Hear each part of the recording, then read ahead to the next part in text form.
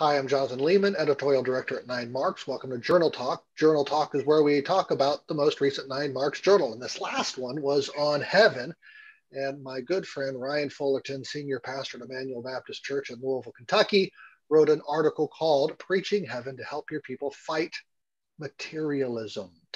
And in that article, Ryan, you quote Jesus talking about the seed that's thrown among the thorns and eventually the cares of the world and the deceitfulness of riches and the desires for other things enter in and choke the word, and it proves unfruitful. Apparently, this isn't just an American problem, materialism. Is that right?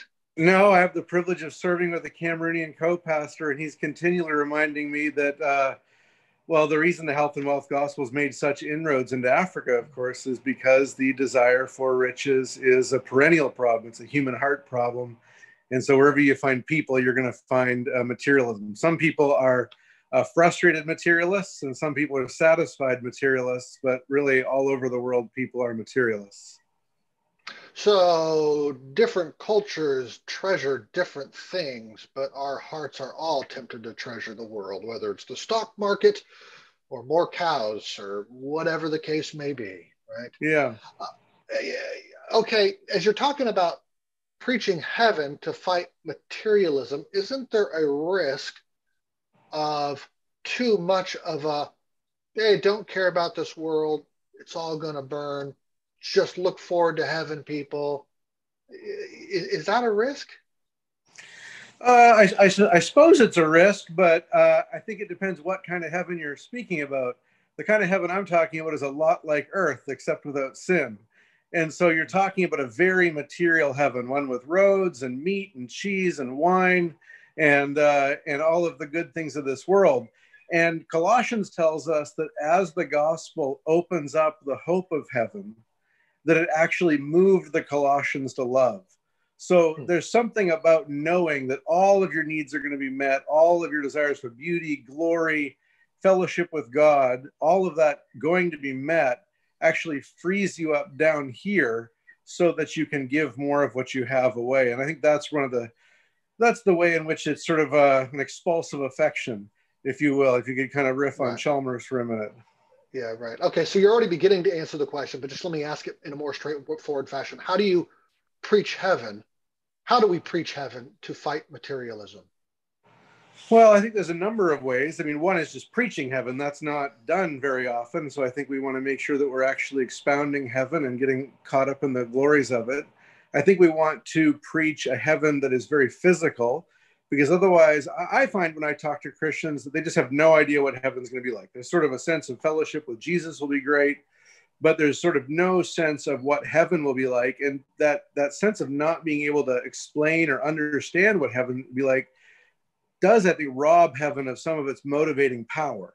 And when we understand that heaven is a lot like earth, but without sin, that it's full of all the creation glories that God gives, God will glorify himself most in the new heavens and the new earth, just like he declares his glory in this heaven and this earth. And he'll do it all with unbroken fellowship with Jesus. I think that gives people something to realize, well, I have an actual hope. It's a hope I can understand. And it's a hope I can really look forward to. And so I can give up material treasures here, knowing that I'm going to get them there. I think that's a big piece of it. I also think understanding that heaven is a storehouse, that we're to store up treasures in heaven. And we have to be careful here. Go ahead. Explain yeah. that. Well, I think we have to, my understanding of rewards is they really are treasures. And what do treasures do here on earth? Well, treasures open up opportunities for more pleasures. So when I have more money, I can get more things. I can make use of more of the resources of this world to my enjoyment. And as God gives me treasures in heaven, I'm going to have access to, let's say, governing more cities or enjoying more meat, more cheese. And of course, none of this will be a distraction from Christ, like it so often is here in this world, where, as the verse you quoted, it can choke out our fellowship with Christ. There, everything will just redound to his glory. I think one thing you have to be careful with there is, so what do I do if I get more treasures than the next guy?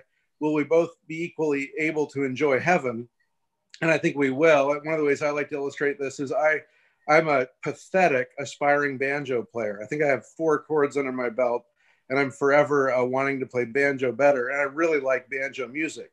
And there are people like Bela Fleck or just people who play well who can enjoy banjo a lot more. But we both thoroughly enjoy the banjo.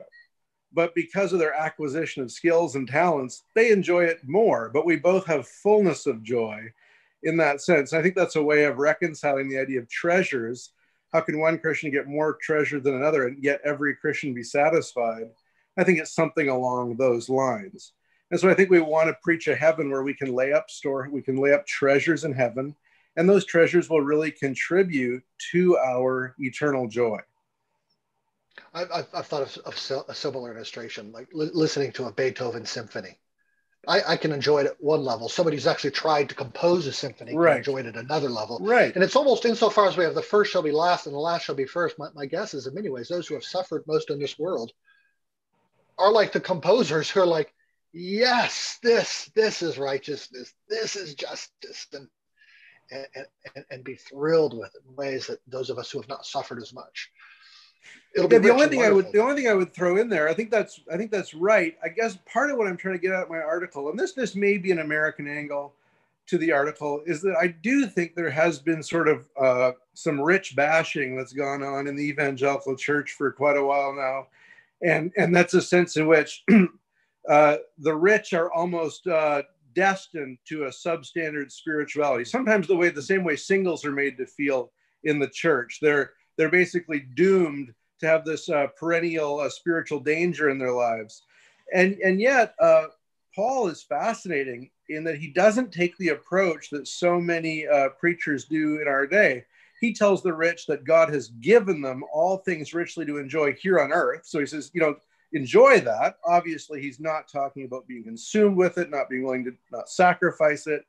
But he is saying, enjoy those riches you have. And you have a double responsibility, it seems, to lay up treasures in heaven, to be rich in good deeds. And so I think we really want to open up a spirituality where rich and poor both have an equal opportunity to use what they have or don't have to fellowship with God, Amen, both here on earth and in the world to come. Well said. Well said. Now, I've noticed in this conversation, you've mentioned meat and cheese twice. Is this a big thing with you? You're a big cheese fan? Meat and cheese is a big thing with me. And it started, I don't know if it started because I've liked meat and cheese or if it started because Isaiah 25.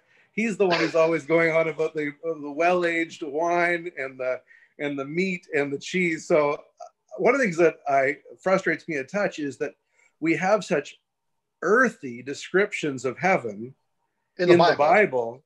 And then we get such sort of ethereal descriptions of heaven from the pulpit.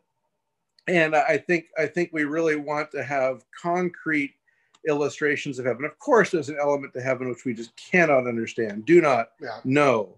And yet, I love the end of Narnia, where, of course, they're arriving in the new Narnia, and they find that it was just like the old Narnia had always been supposed to have been. It was sort of the fulfillment of all that Narnia was ever meant to be. It was Narnia, only better. And I just think of, every time we've ever enjoyed a waterfall here on this earth, we know we have to leave or we have a backache while we enjoy it, or we're not having great communion with God that day. In heaven, all of that's gone. Your back feels great. You can stay at the waterfall indefinitely, and your fellowship with Jesus and enjoying the waterfall is full and complete, and you're just praising him for all of his majestic works.